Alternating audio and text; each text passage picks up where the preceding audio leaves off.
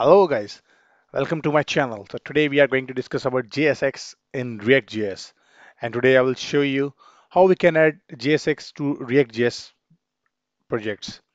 Before starting this, I will just show you uh, this is my channel Amr Parvez, and here I have added this playlist of the complete react.js developer course.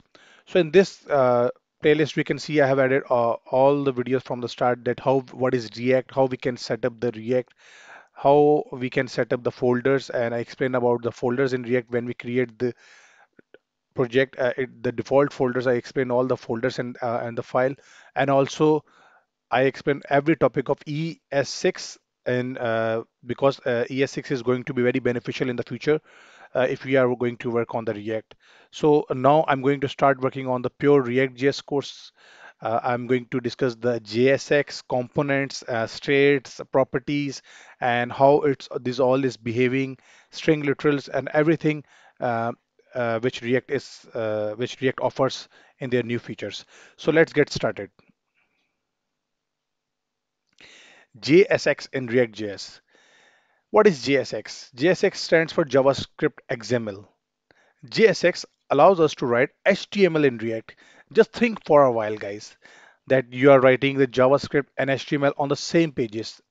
How interesting it would be, because if you see previously, most of the developer prefers to write the HTML on the separate file and JavaScript logics on the separate file. But now how interesting it is going to be when we are going to write the same uh, on the same file, we are going to write JSX and HTML. And how this all is working actually on the behind the scene npm. When we start the npm, it transformed the code, right? So it transformed the code into uh, the language which other browsers can understand easily. In this file it contains all the react codes, not the course code which we create on the project. Let's suppose if I'm working on any file like this. This is my app.js file. If I'm working on this file, if I write any code here, it doesn't mean that npx is going to transform only this file code. It is going to transform the whole application code and a non-modules code, right? Then JSX is much faster than the normal JavaScript. How it's possible? It is possible because when we uh, execute the normal JavaScript, it execute every line of code. But when we run the JSX code, it actually optimize while translating to the regular JavaScript. Instead of separating the markup and logic in separate files, as I already discussed you, we write both things in the same file. You can see in the image, this is JavaScript and this HTML. We combine them and it generates JavaScript XML. So moving forward, characteristics of JSX. JSX is not mandatory to use. There are other ways to achieve the same thing. Yes, that is true. When we are going to write, I'm just showing you on project. This is the example of the JSX. It contains the HTML, and also we can write the JavaScript as well, as I will show you in the demo later on. So it's not mandatory we need to write JSX. It's up to us, but if you use the JSX, it makes it easier to develop the React application, right? JSX allow writing expressions in curly braces. Like I will show you. Let's suppose with my name I need to add expression 20 plus 30. So if I go on the checkout screen, I can see here it's showing 50, right? So we can add the expressions here. And to insert a large block of HTML, we must write it in the parentheses. Yes, that is true. Because if we have more than one HTML tags, we are not going to return a single statement.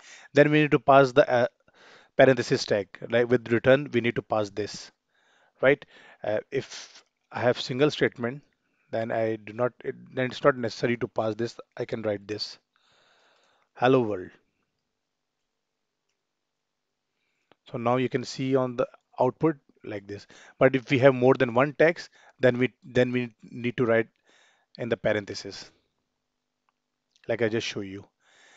And if you look, JSX produce React elements. Yes, that is also true, because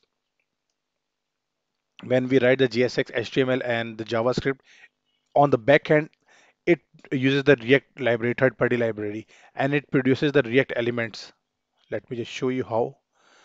So you all know this app is we call this exporting this app and importing in this index.js. Let's suppose if I commit this code, so it says React is not defined because app folder is also using the JSX syntax, and we required the React library, third-party library for this.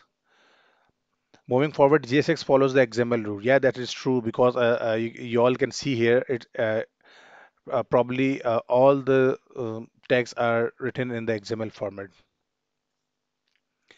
Advantages of using the JSX. Before starting the advantages, I'm going to show you example of how this all is working.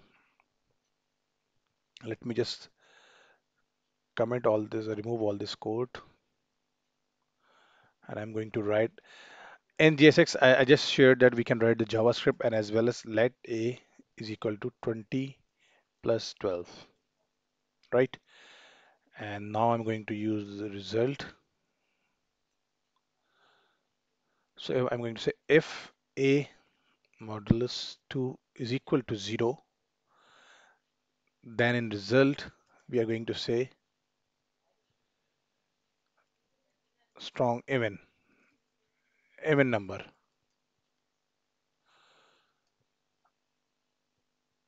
Else,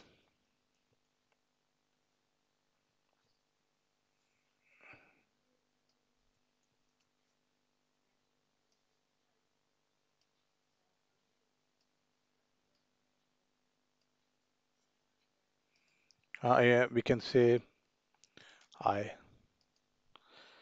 italic, right? And I will write odd here. So this is a JavaScript code, and if I write here return, and if I say h1, result is, I will say result is,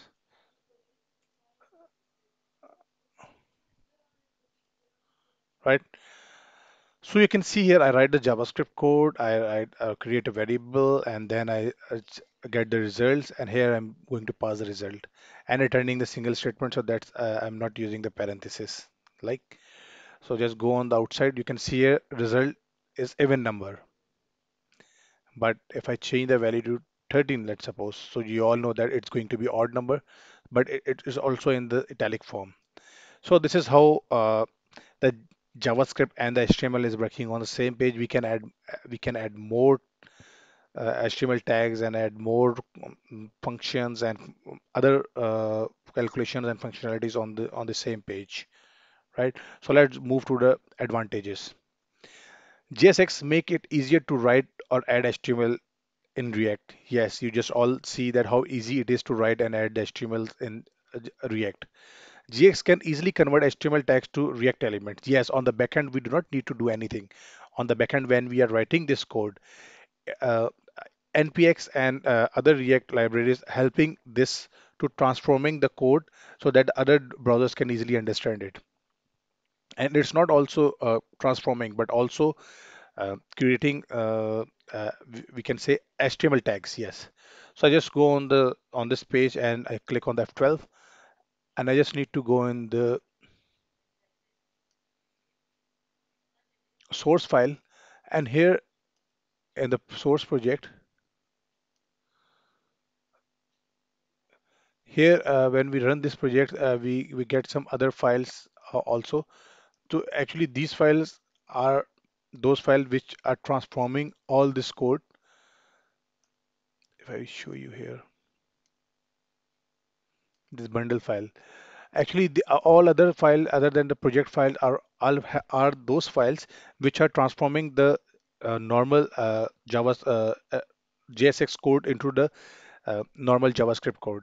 So we do not need to do anything. Browser is by themselves is reading all this form, and on the backend is transforming this code into the normal JavaScript, right?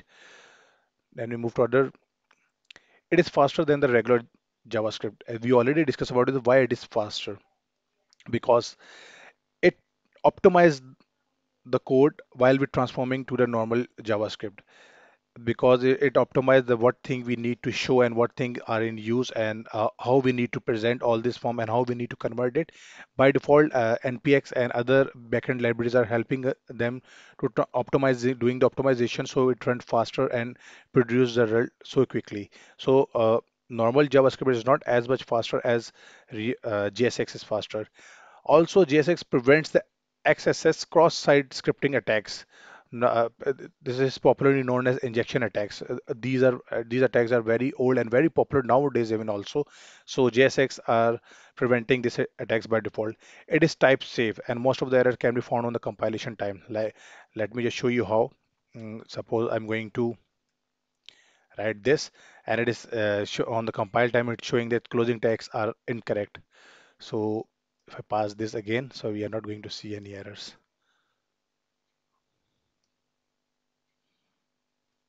So these are the advantages of using the JSX on over the other things in React.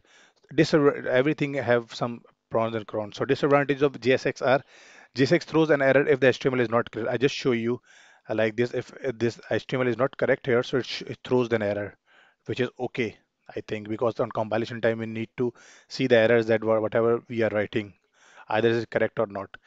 In JSX, HTML code must be wrapped in one top level, otherwise it will give an error. Yeah, this is very important.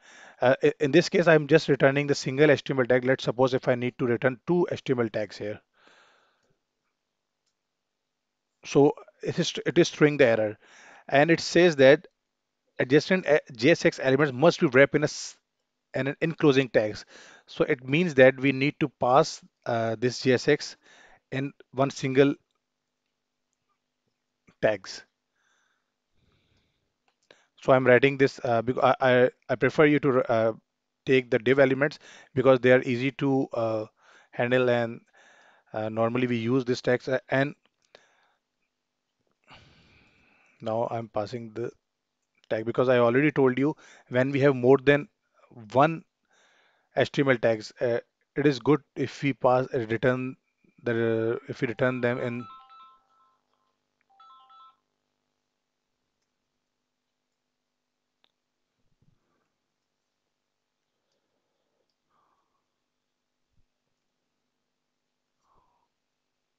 Yeah, so we need to just pass the parenthesis and closing tags and semicolon.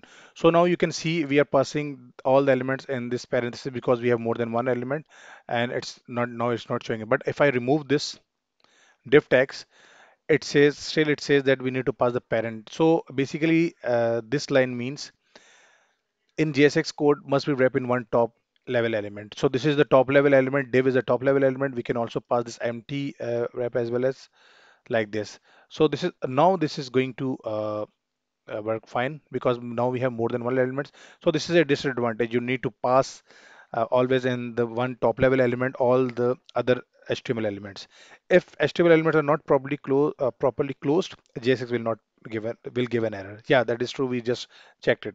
And one most important thing, the mix of HTML and JavaScript in JSX makes React.js more complicated. Yeah, I just review all the online forums, and a lot of the developers says that, like designers and developers both says that at one place JSX and HTML and JavaScript is we are working on the same file. Sometimes it's really difficult to understand because we have some if you have the complicated logics, and if you have the big files or very on the very big projects, it's sometimes difficult to understand the same file with both the logics. So to learn, and that may be unappealing to aspiring developers. Yeah, that is true on somehow, but still I say JSX is much easier for understanding because it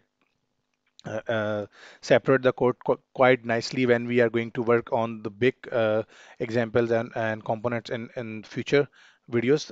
You will see that you will understand it quite easily, and it would be fun for you to understand it. So thank you very much, guys. This is all about the JSX. If you have any question or any difficulty, you can reach out to me, and just wait for the new videos. I am coming with the new video, components and features of the React.js. Thank you. Have a good day.